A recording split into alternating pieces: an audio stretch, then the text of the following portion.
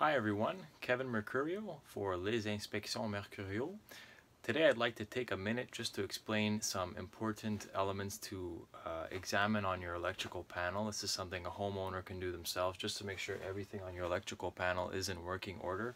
Now, as an inspector, one of the things we see often is the use of improper screws on an electrical panel.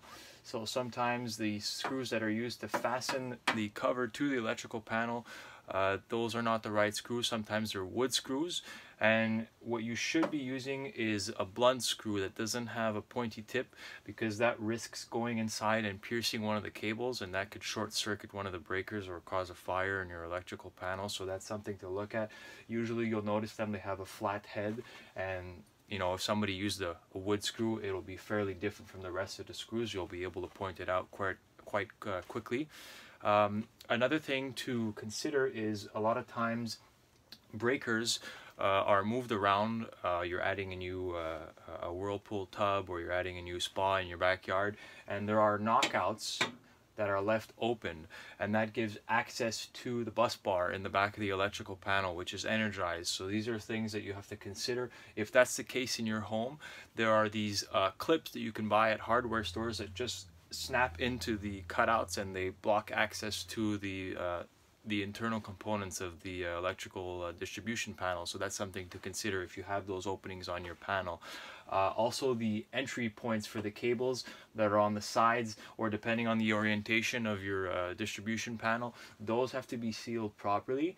You'll see grommets that are allowing the cable to enter the distribution panel.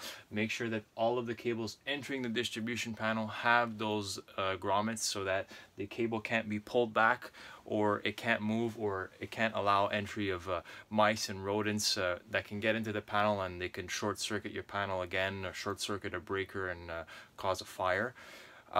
Location. A lot of times we see electrical panels in closets,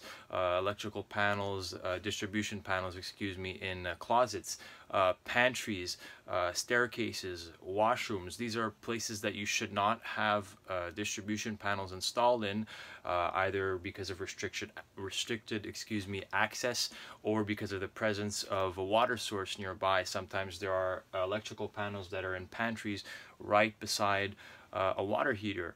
If something should happen, if the water heater should develop a leak, it's near energized electrical components, and that's something we do not want to see. And clearance. An electrical panel the center of the electrical panel should always be 5 feet from the floor. It can be higher, like in our case here. You see it's a pretty tall electrical panel. If you're a short homeowner, in the event of an emergency, you're going to have a hard time getting to that top breaker if you need to turn it off in emergency. I'm 5'11". If somebody's a bit shorter, it's going to be difficult. So that's just something to consider when you're shopping for a new home. And you should have 3 feet clearance in front of the panel. So nothing stored in front of the panel in case you need to get access to it. This is a multiplex, so we have safety switches for the other tenants. That's difficult to get to if you need to get to that in an emergency. So these are things to consider. You don't have to put your hands in the panel. It's not scary, it's not dangerous, just things that you could look over as a homeowner. And that's all I have for you guys today.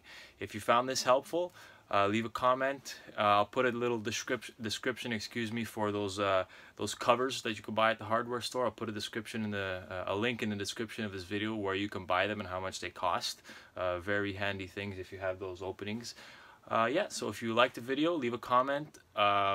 Share it for other people to see it. Might be beneficial, might save someone's life, you never know. Thanks for watching. Have a nice day.